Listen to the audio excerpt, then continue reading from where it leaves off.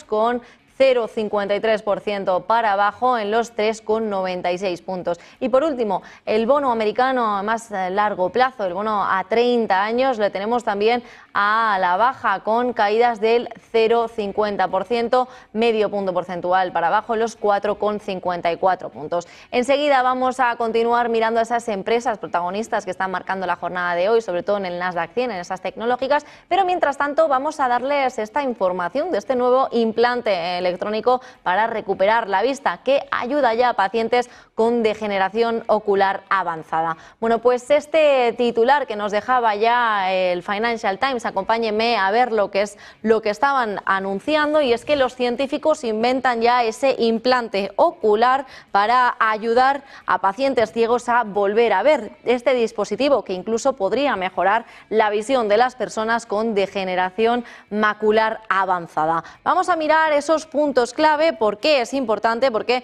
este implante fotovoltaico subretinal, es decir, se coloca debajo de la retina, podría funcionar incluso para todas esas personas que no ven, con esa actividad por luz infrarroja que mandaría al ojo y que pues funcionaría también a través de unas gafas especiales que proyectan esa luz infrarroja hacia el implante, y que de esa manera el dispositivo permitiría ver a esa persona y mandar señales al cerebro del paciente. Mirando también a este tratamiento que funciona ya para las personas que sufren de degeneración macular asociada a la edad, también conocido como AMD, y que está dirigido principalmente a esos pacientes con atrofia geográfica, es decir, a todos aquellos que no puedan leer, reconocer rostros faciales, y que con este tratamiento de AMD, que es la causa principal de la ceguera irreversible en el mundo y que afecta ya a 5 millones de personas que podrían verse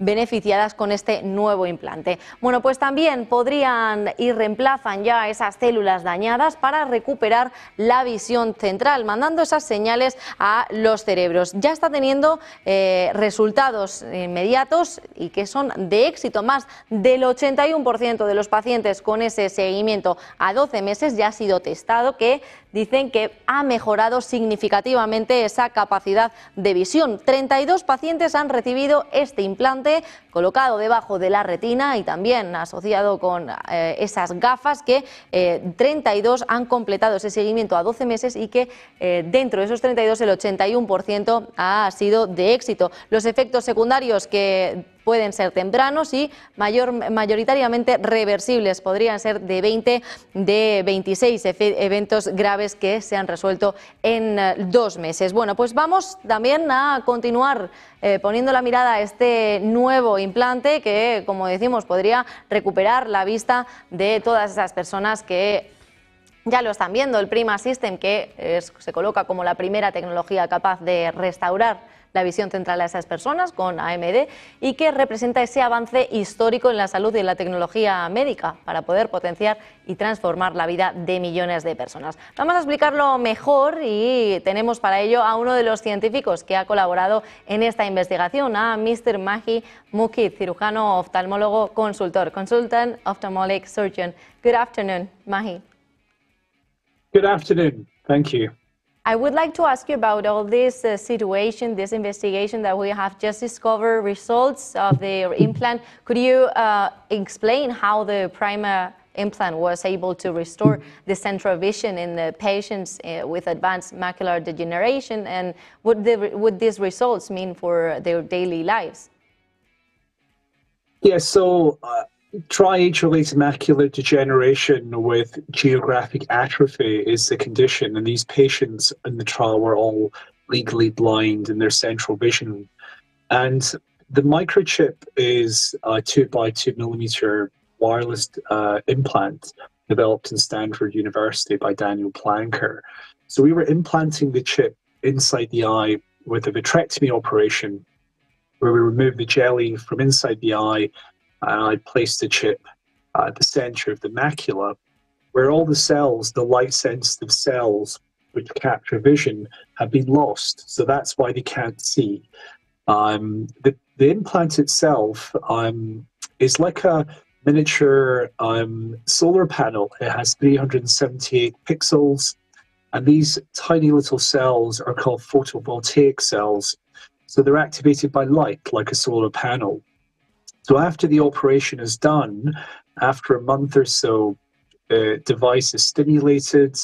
The patients are then going through a rehabilitation program, and then they start to use the device. So the device works with a pair of glasses, which has a video camera over the implanted eye. When the patient doesn't have the glasses on, the implant doesn't work. So they put the glasses on, they look at an object, so for example, a page on a book with some words and some letters. That is then captured by the video camera, projected by infrared light onto the chip. It then passes through the glasses again into a small pocket computer, which then enhances and then refines the image. And then it fires it back through infrared light to the actual chip, because everything's wireless. That then passes through the remaining retina, down the optic nerve, which is intact, into the visual part to the brain. The whole system works instantaneously. So when they put the glasses on, what I've just described is an instantaneous thing. And what then happens is the patients are run through a series of tasks, so they understand how to use the device, how to look at objects. And then over a few months, what we discovered was that based on a previous trial in France, this one is now validated that patients can actually recognize letters, words, and can read books. What they see, the most important thing about this particular device in this clinical trial is that the patients can actually see what we see. So they'll see a letter S, they'll see a letter T, they'll see the word hola, for example. So they can then actually see that, which is incredible because all of the other devices today, I've worked in other retinal implant trials for other conditions, patients could just see flashing lights. So that's not meaningful. For this condition, because for this condition, people want to be able to read, they want to see in the central vision. So it's quite remarkable that we've demonstrated in this trial, as you've read in the New England Journal of Medicine release, that over 84% of the patients in the trial were able to recognize words, letters, read, and also write in many of our patients. So it is fantastic news for patients. Mr. Mackey, this study mentions 26 serious adverse events in 19 participants. Most resolved quickly. What risks should patients be aware of if they receive this implant? So the patients have something called a vitrectomy surgeon. So if anyone in the audience has had a vitrectomy operation or anyone does a vitrectomy, there's obviously surgical risks with a vitrectomy. It's a bit like cataract surgery. So the majority of these adverse events were related to surgery, which then resolved or were treated. The implant itself didn't actually cause any serious adverse events. So the implant itself sits inside the retina under the macula, sits there quite quietly.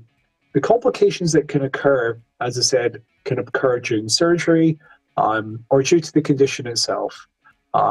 So from my point of view as a retinal surgeon, I would say that the vitrectomy operation is a very low-risk operation, but risks can happen. So that's always explained to our patients.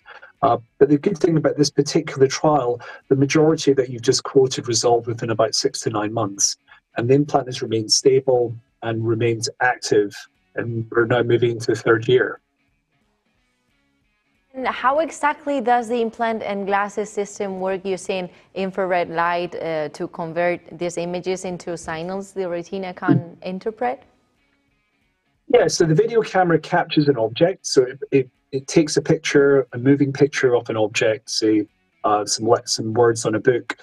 It then transmits it from the glasses with infrared light. So that visual perception is converted into infrared light, which then fires that particular signal to the actual retinal chip. So the chip, the video camera, and the glasses are all aligned on the particular thing the patient's looking at. So that's an instantaneous thing. So the chip then fires up, gets stimulated. It then works with the glasses and the pocket processor, and it's like a loop. It's just like an instantaneous platform that then refines the images, and when the chip receives the refined image, the patients can see the refined image. So initially it's a bit noisy when we switch it on, but over a couple of months, using the software to refine the image, they're then able to see more meaningful objects. And finally, they're then able to actually identify letters, words, numbers. And talking about the future and the availability, when could this implant be available in the European Union, and what steps are being taken to expand all this use for more patients with advanced AMD? Yeah, so Science Corporation in America are now running this whole trial and all of the technology, and they've applied for what's called CE marking. So for a medical device, you need CE marking to make it approved. And then obviously there's many countries on the clinical trial. Those countries will be approached in turn within the European Union. We're also in the UK as well. And then once the regulatory processes are undertaken, we're hoping obviously that they'll then be approved in various countries. And then the surgeons could then start rolling that particular prima device out to patients with this condition. So over the next 1 to 3 years, you'll start hearing about this across Europe.